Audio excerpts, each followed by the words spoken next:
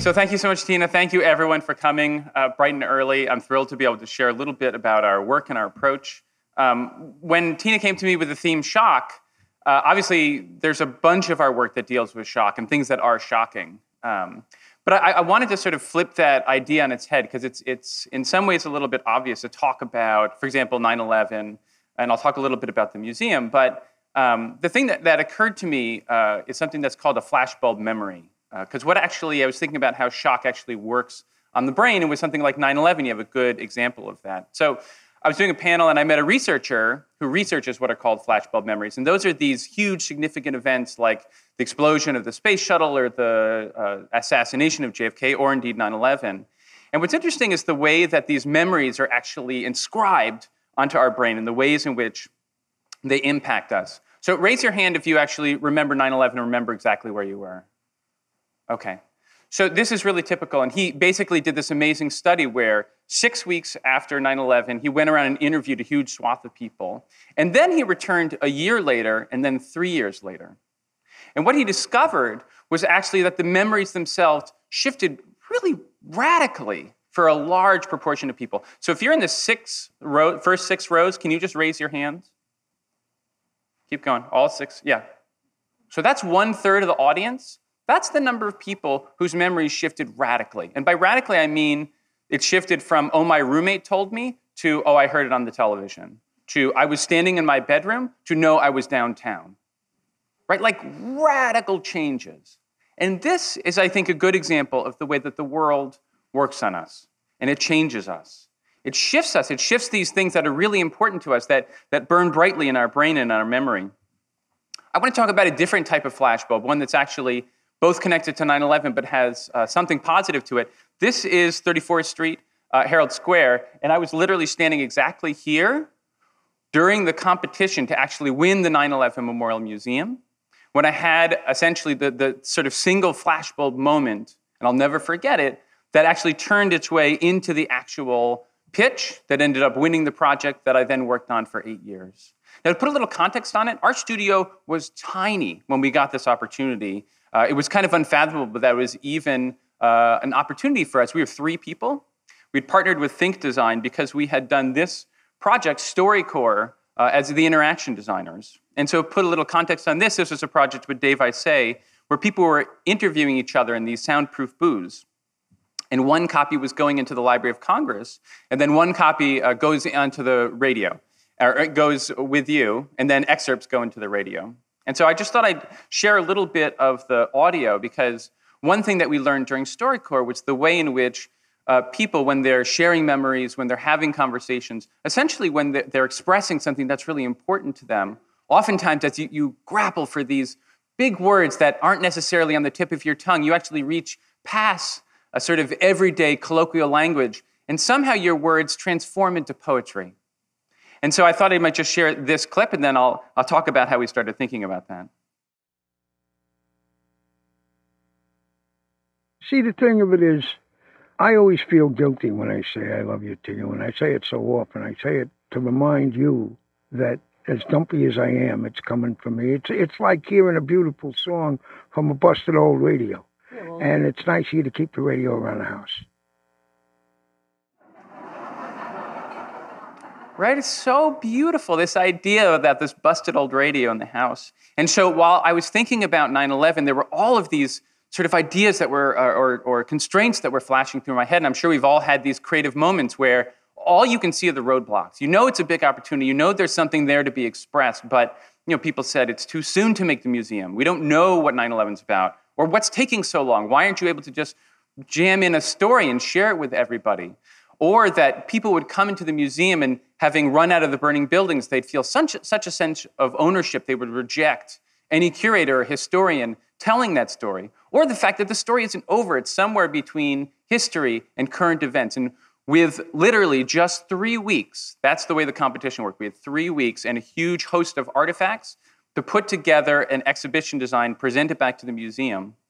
We had no time to waste. And so I was standing on that platform, and suddenly I started thinking about StoryCorps, about this idea of the poetry that comes out of our everyday expressions, and also thinking about the fact that if you were able to make a museum that actually wasn't finished when it opened, but that was there to actually interview the people as they walked through about their own experiences, you'd suddenly have all of these conditions met at the same time. And that was the idea that then turned into this. This was the fly-through that we made to actually win the project. So there's a bunch of ideas in here, including this. This is a piece of steel that actually hangs in the museum in that spot.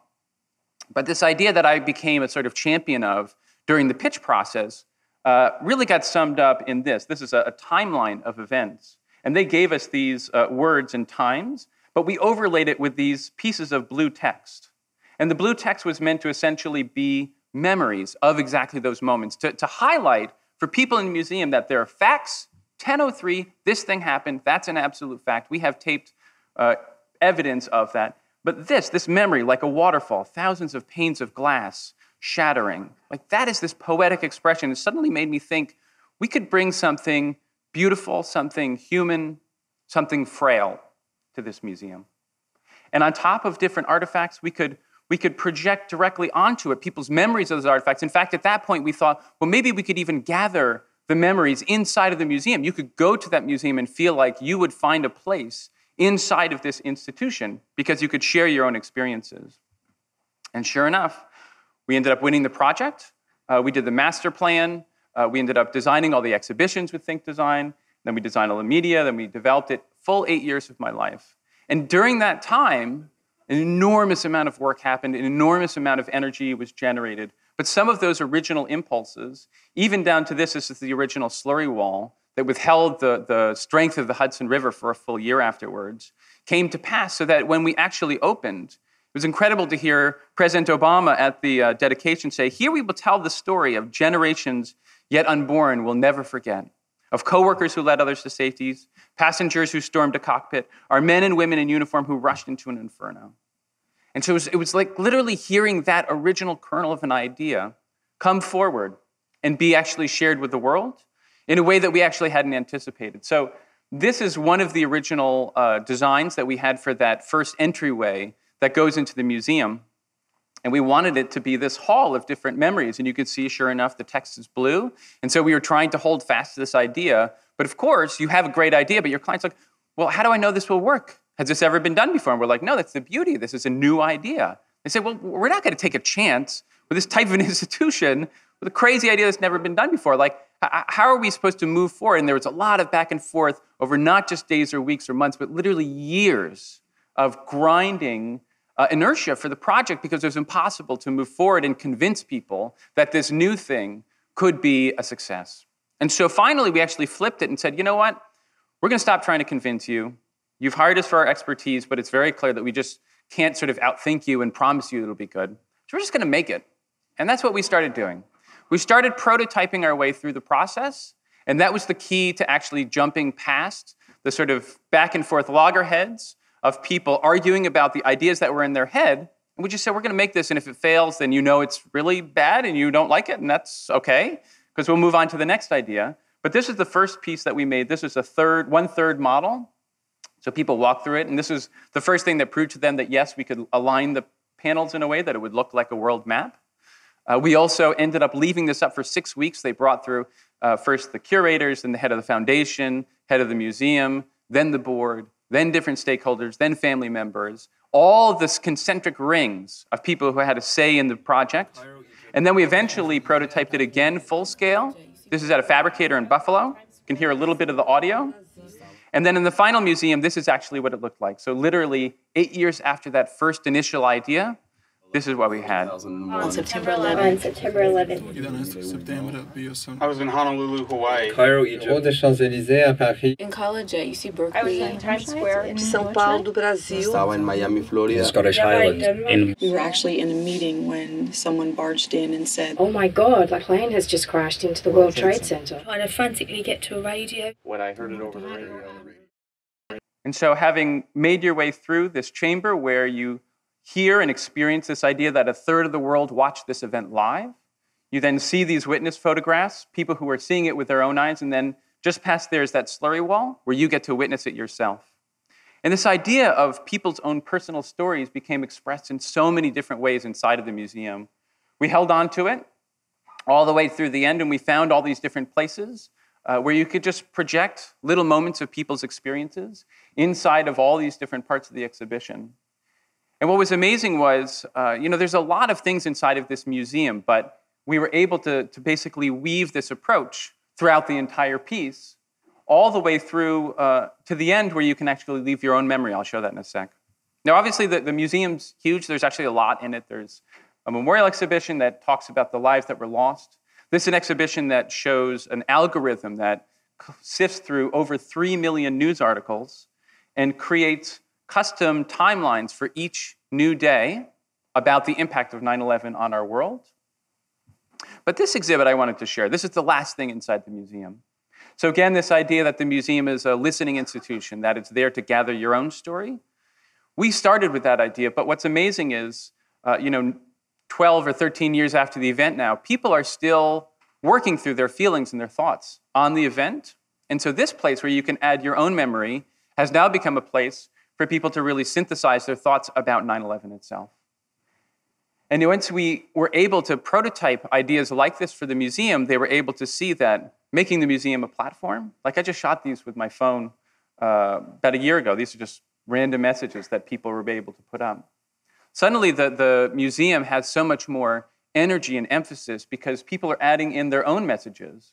And this then elevates the entire experience because it has that level of authenticity. Because because you just went and signed it, that all of these were just signed by different people sifting through the museum. And that's part of what I think brings the museum its power. Now, one thing I wanted to talk about was this idea about ideas and where they actually come from. This is almost a stock phrase at this point. Genius is 1% inspiration, 99% perspiration, right? The idea that you sort of work your way through it. But the second part of this quote that I had never seen before until I looked for it, I actually like a lot more.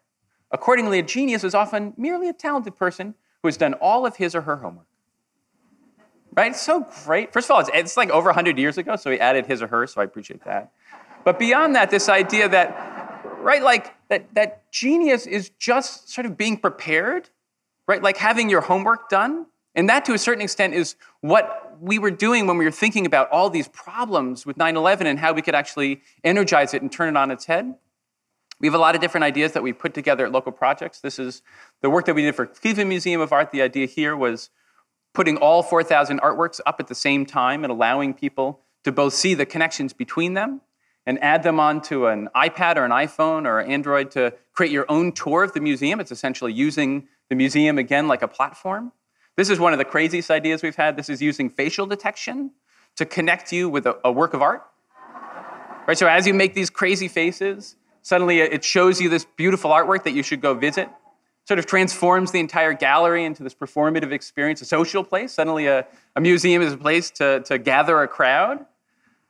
This is at the top of the World Trade Center. We had this idea that if you were at the highest point in all of North America, you'd want to look out onto the city and use live data through a storyteller to actually tell you stories about what's happening in New York City right at that moment. So this is a complete gesture-based system, and they can basically grab anything from these different live feeds and share them.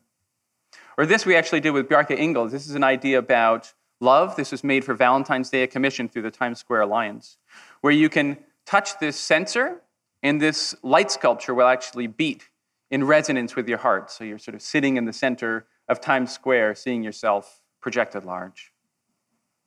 Now, I wanted to talk a little bit in this talk about just the sort of anatomy of making an idea and then how you actually bring it all the way to fruition. Because I think that's the big gift for all creative people is both the capacity to make this idea and then to steward it, to guard it, and to launch it into the world. So I'm just going to show a couple of case studies. The first one being this. This is a project that we did for Target about the Internet of Things. Can I see an honest raise of hands? How many people don't know really what the Internet of Things is? Okay, so you're a rarefied crowd. Typically, you get most people admitting, like, yeah, I don't know. It's like a big deal. People tell me it's a big deal. It's going to help me someday. I've seen the thermostat thing. I don't know, right? I mean, that's the challenge, is that the Internet of Things, I think, has a storytelling problem. right? Like nobody really knows what it's about, except for ostensibly the people who are saying it's a $1 trillion market that we're all galloping towards. Target themselves hired us to think about essentially a lab or a store in San Francisco that would help them connect with Internet of Things customers as well as makers in the Bay Area. And so we came to them with ideas like this. We were working with Todd Waterbury, the chief creative officer there. And we had a very high-stress 2-day workshop. First day, we showed him 3 big ideas. We worked through everything. And at the end, he was like, you know what? I have to say, this is beautiful. This is great. But this could be Google. This could be Microsoft. This actually doesn't feel very much like Target. And he said, this is the closest because it has an actual home in it. Target, he said, is both really cool. It's cutting edge. It's interesting. It's fresh. But it's also really warm. It's familiar. It's your house. It's your family. It's your life. And so overnight, we went back and thought, well, maybe we could actually take the home itself and make that the subject of the engagement. And so we presented this the next day, which ended up being the sort of winner. The idea being that we were going to make a giant translucent house filled with all these products, and then the products were just going to talk to you about what the Internet of Things are. So they're just going to explain to you how it works. And so we said, well, maybe we can actually make the walls projection spaces and show literally these data trails between the different objects, because that's the big idea of Internet of Things, is that basically you get these connected objects that can pay attention to each other, and then things can respond intelligently. And very, very fast we made this idea. You can see this was our projection test. You can see in the background people are making those motion graphics as we speak. We did full-scale projection tests. And this is a lot of the ways that we work. We have this core impulse, like, oh, we're going to make a translucent house. Oh, we're going to make these things talk to each other. And then we just prototype it. And we constantly make things in full scale, and we learn from the prototypes. So we're constantly making and then stepping back and saying, well, does that work? Is this interesting? Is this fun? Do we like this? Would you do this? And then we're also inviting our clients to do the same thing. We have a very open door policy. We don't think that we're necessarily the experts. We're the experts on making. But because we make things for audiences, inevitably the audience, and oftentimes that's the client. And in fact, that's the part of the client that might be hostile or might not know anything about technology. We like those people in particular, right? Because they're the toughest critics, and they also know the least about what we're doing. Now, the project itself was super fast. This was the space in February. By May, we had done this. And by June, we were actually open. So the entire thing from the first phone call to opening was 6 months. I don't actually recommend those timelines. But we were able, in that short amount of time, to produce this. This is the final engagement. And it's up now. It's right up to the Moscone Center in downtown San Francisco. And the idea, again, came through that you have all of these little products, and you have little scenarios and stories that can share with you exactly how the products themselves work. And this is everything from individual light bulbs to Sonos sound systems that can talk about how they work to you. And then again, showing the connections between the objects, showing how the products actually talk to each other in very simple little scenarios. So, yep, it's nighttime. They're just going to turn themselves off for you. Or small spaces as you walk through, much like IoT, the room is actually aware of where you are, and then things can just talk to you. Yes, that's right. So it's an exciting way to basically take this very, very complex thing and turn it into a simple story that you just experience and walk through. So the next step, once you've had that idea, is holding on to the idea. I had a mentor back when I did set design, and he said, you have to hold on tightly and then let go lightly. Meaning you have this idea, you need to protect it, but you need to really think about exactly what that idea is as you move through the design process. Who knows what this is? Anyone want to yell out what they think this is? Any guess? Oh, I think I heard it out there. So not sound recorder, it is a microscope. This is the first microscope ever. And this was our inspiration for a project that we did with the Gates Foundation and the New York Hall of Science, where we thought, it's funny, you have these miraculous inventions for humankind, like the microscope, that extended our capacity to see in ways that were really material and that advanced things so radically. And we started thinking, well, people have these experiences in their own life. This is essentially a playground set. And if you think about play, and particularly playgrounds, they're almost like machines for physics that get put onto your own body. Right? And we thought, well, if you could only make an instrument that could extract that learning, those things, those ways in which you know that a swing actually involves these specific forces in these theorems, if you could just extract that from your own experience, it'd be so much more real. And so we thought, well, let's make that. Right? And that's what we pitched to the Gates Foundation. We used this sensor kit, and we applied it to these slides. We made these different mats that have different coefficients of frictions. There was a lot of work. We made this iPad app that basically worked with the different slide materials themselves, and it showed the ways in which you would go up and down. And so we were midway through prototyping, really excited. You know, we're essentially a client services agency, right? So we're like burning through all the resources that we had to make this happen. And then something kind of drastically horrible happened, which is that as it happens in prototyping, it actually wasn't working that well, right? Like, it was good. We were getting good sensor data. Like, we made a good video. Like, we could have shown this Gates Foundation and been like, all right, here's your video. Sorry that the actual thing doesn't work that well, right? But that's not the end goal of what we're looking for. We, again, had this core idea about lifting people's experiences out of their everyday life, and whether or not the sensors are janky, or more importantly, even if you perfected the sensors, it's really limited in what it can do, right? It's kind of the opposite of play, because you're stuck on this mat going down the same slide over and over again. And so we had an internal meeting. We met with the clients. We rejiggered our approach. We ate, yes, a bunch of costs, and we ended up saying, you know what, we're going to change our approach, and we're going to use video, actually. Let's test that out. And you can see these are early videos. You can see we're still using the sensors on the bottom here. This was actually the prototyping session that convinced us, you know what? It's more important to have an open system than it is to have sensors and their specific data.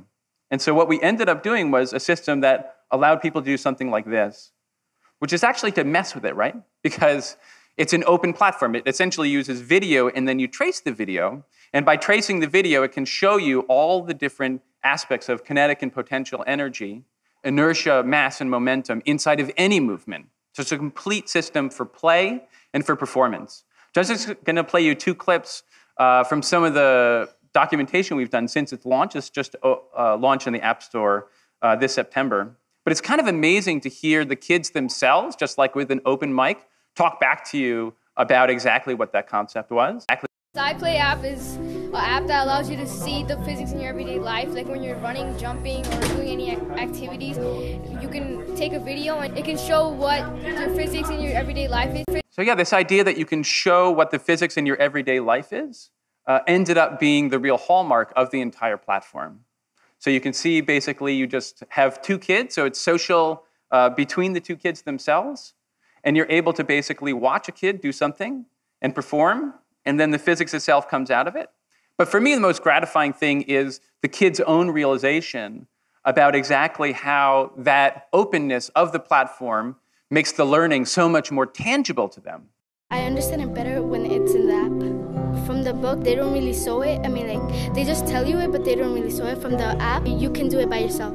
So this idea that the book just tells you, they don't really show it, they just tell you, right? But that you can go and do anything and then reveal the physics, reveal that potential and kinetic energy inside of it. I mean, that again, all the way back to that original idea was the core concept. And again, when you hit that roadblock, sometimes it is right. You need to cut back. You need to go back to that original idea and manifest it in a remarkably different way. And so then the last one I'm going to show you is from the Cooper Hewitt, the Smithsonian Design Museum. And it's the idea of letting go. And so over these long processes, you have all these backs and forths and challenges. I mean, literally, like I was saying on 9/11, there were years where we were holding on to ideas, and then we brought them back to the table, and they found a place. And on the Cooper Hewitt, we had sort of an uphill battle from the beginning because we were dealing with an institution that's both very forward-looking, has amazing people, but that also is by its nature conservative, right? That's what curators do, they conserve things. And it's in the old Carnegie Mansion on the Upper East Side, and we said to them, well, we want to expand the audience for the Cooper Hewitt by looking at families and looking at people who like design but don't know a lot about it, because that wasn't really the group that were coming. And we want to do it by actively inviting everyone to participate. And so we said, what if we gave everyone a pen? This was actually literally the first shot from the pitch deck that we showed them. We said, you know, with this pen, you could basically collect inspirations. It would activate you inside of the galleries, so you can gather any of those objects. You could make things, and then you could end up hearing stories. And I remember exactly where I had this idea. This was actually in partnership with Dilys Cofidio Renfro, and I was working with one of the architects there. He was talking about the fact that their architecture creates moments of generosity.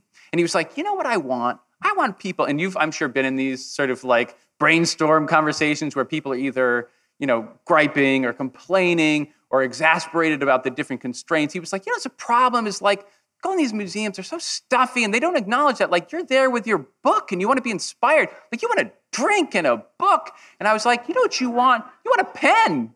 And suddenly, like, that hit me because it was like, right, the pen solves all of these constraints that I've been thinking about. We want to track people and gather things. We want people to make stuff. We want people to participate.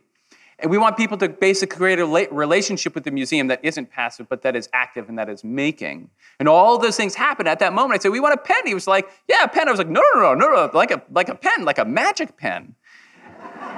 And we ended up with a magic pen. It was amazing. So GE, Sistel Networks, Make Simply, Undercurrent, like a huge number of partners worked on this project. But with such a pen, we imagine you could do all of these different things. You could go up to any individual table, draw a line, and then see part of the collection come forward with exactly that same shape inside of it.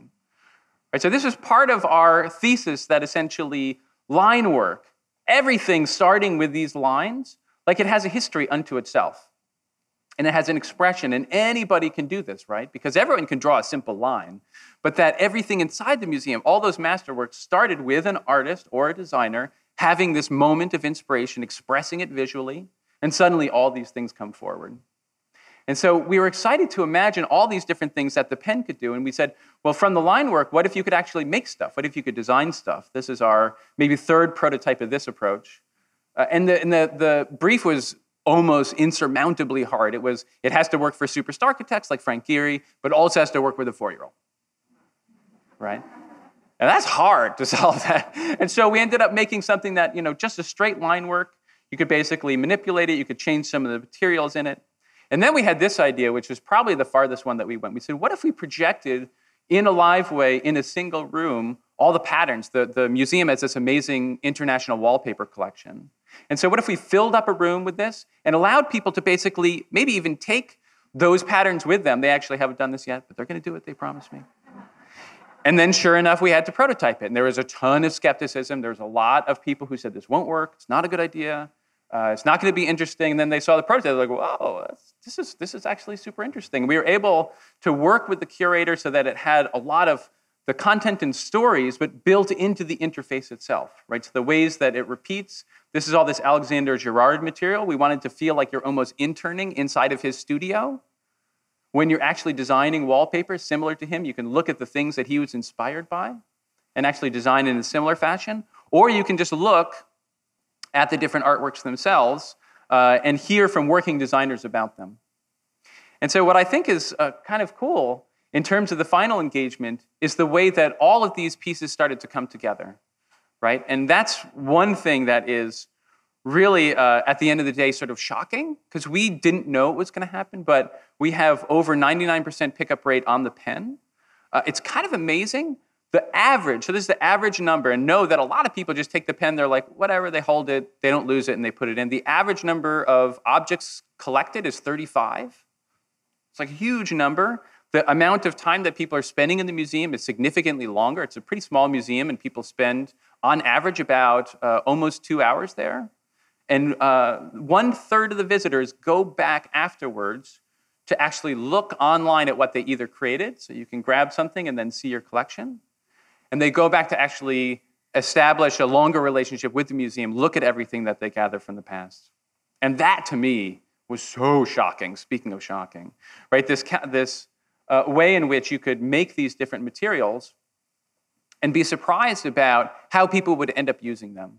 And so that's the last thing I really wanted to talk about, was how you can be shocked when you actually put an idea out there, particularly when you're starting to make things that are interactive, and beyond that, things that are a platform for visitors' own expressions. Suddenly, it's really shocking because how people are using this is totally, totally unexpected. Right? And you can have people actually find themselves inside, for example, in the wallpaper room. It becomes this platform for people to express their own ideas and to have their own insights. And that's the amazing part, is the way in which it, again, becomes social and it becomes performative for people to find themselves inside of here. And the stuff that people make is so crazy, right? The museum actually has these amazing challenges that they put forward. They call it the immersion room. And so I just grabbed this off Instagram. These are just shots of things that people have made inside of the museum, right? So there's been over 2 million articles totally that have been saved by different visitors. But this is the part that I love, is the way in which people find themselves inside of those expressions. Because new ideas are now born here every single day. And it makes me think about what I was talking about before, the idea that you have to make your idea. I mean, you have to do your homework. You have to actually fashion that idea, but then you have to hold on to it, right? You actually have to grip onto your idea and make sure that as you're changing it and evolving it, you're also nurturing it and making sure that it'll come forward. You need to care for it.